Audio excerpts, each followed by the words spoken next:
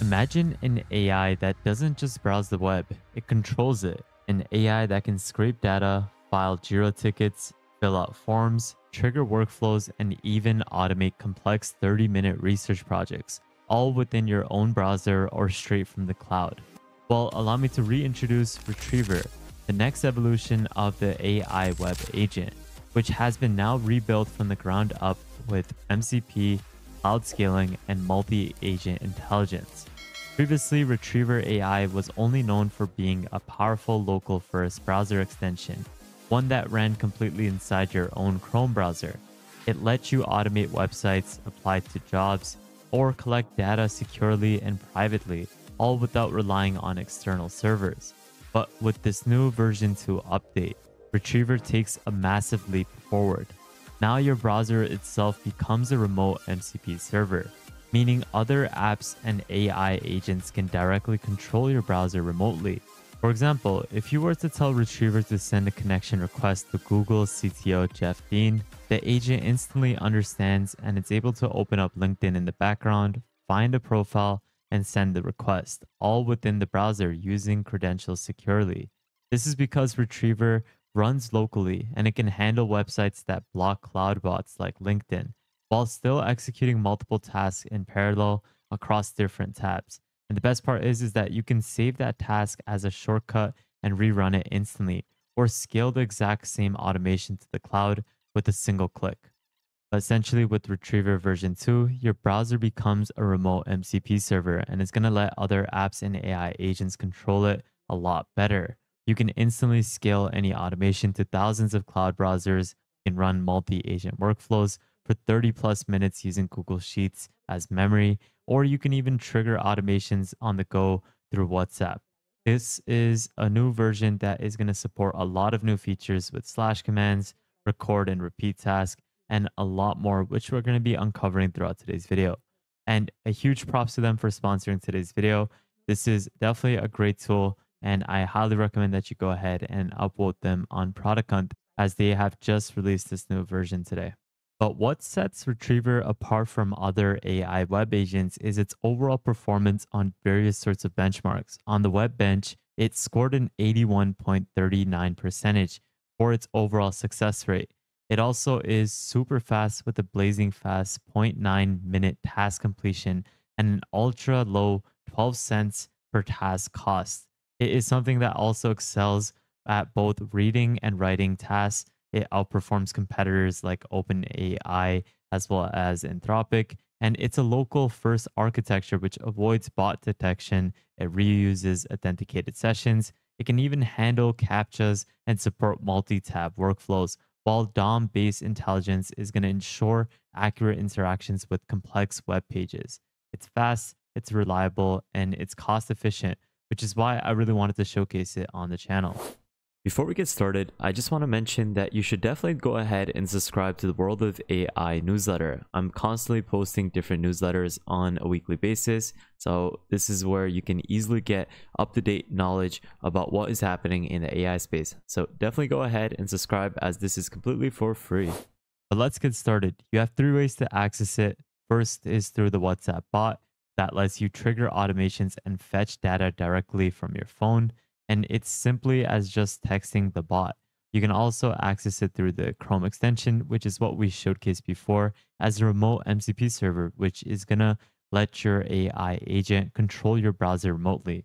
You also have the cloud and API platform, which we'll showcase. But to install it, you can easily click on this button, which will take you to the Chrome store, and you can add this to Chrome as a single click, and it will add the extension. Once installed, you can then click on the Retriever extension, and this is where you can now go ahead and create an account or sign up using Google. It is completely free to access, and you can even access a free API via Gemini. But here is your AI web agent. You can do almost anything from automating tasks on the web, extracting data, where you can even automate data entry. You can crawl different sorts of pages, create docs, call APIs and MCPs, as well as work on different sheets. Now, to get started, you can simply go ahead and automate anything based off the natural language prompt that you paste in. And what you can also do is you can add context based off the page that you want to work on. So if you want it so that it has context for my World of AI YouTube channel page, as well as my newsletter, you can add that as context so that it can simultaneously perform web-based tasks across these two different pages asynchronously. On the bottom, you can click on Teach a Trick, and this is essentially where you can add in a new recording to teach the AI web agent to perform a task. What you can also do is if you click on the MCP URL, this is where you can copy a URL from Retriever so that you can connect your browser as a tool to other AI agents or apps so that it can control and let them trigger real actions on your browser remotely. Also, keep in mind, you can use this completely for free. This is the beauty of Retriever because if you wanted to, you can have it so that you can add in your own API from Gemini, and Gemini offers a free API tier that you can use on a daily basis. There's also different tools that you can have your web agent use, from different MCP servers to user tools like Slack messages. You can also use system tools that are already implemented within Chrome. You can add in different sorts of files, and you can even attach Google Sheets. But now let's test this out. I can go ahead and I can request it to scrape the contents of my YouTube channel page as well as my newsletter, and I can scrape the data as Markdown. We can send in this prompt, and you can see that it is going to start off by analyzing the request. This is where you can add in further guidance or corrections if needed, but it's going to now work on planning to execute this task. And you can see that the Agentic tabs right now are this YouTube channel link as well as the newsletter link. And quite rapidly, it was able to do a great job in extracting all the contents. You can see all of the YouTube links that it was able to extract from my YouTube channel. And it was able to also extract the link, the total views, as well as the upload date. And at that bottom, it also is showcasing the summary it got from the newsletter. Talks about all the new posts I have on newsletter, and it has extracted all the contents for it. And you can see that this was something that it was able to do quite rapidly. You can share this task, you can copy the messages, and you can even create a shortcut for this task to be rerun in the future. And like how you can access the extension for free, you can also access the cloud platform. This is essentially where you can automate, and this is essentially where imagine you're able to take any automation you built locally and instantly scale it to thousands of browsers.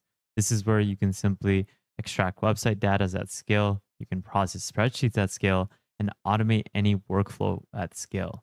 It is something that you can simply describe in natural language and you can execute it rapidly with the flashlight, the flash model, or even a pro model.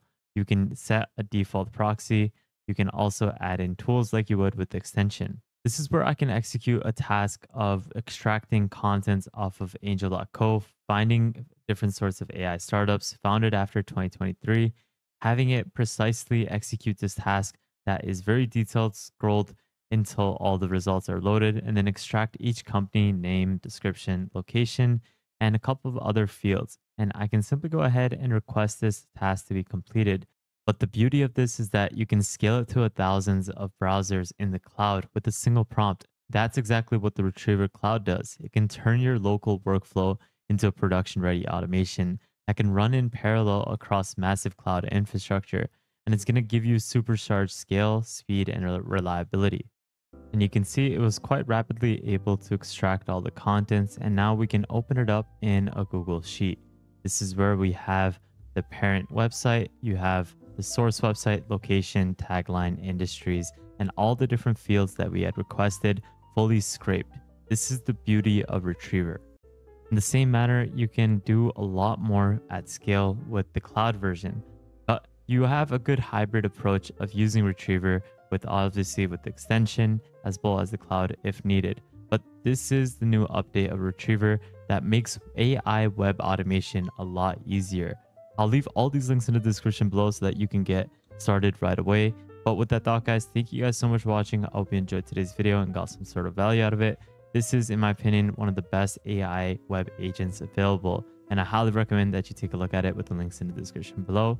But with that thought, make sure you go ahead and join the newsletter, join our private Discord, follow me on Twitter, and lastly, make sure you guys subscribe, turn on the notification bell, like this video, and please take a look at our previous videos because there's a lot of content that you will truly benefit from. But with that thought, guys, have an amazing day. Spread positivity, and I'll see you guys fairly shortly. Peace out, fellas.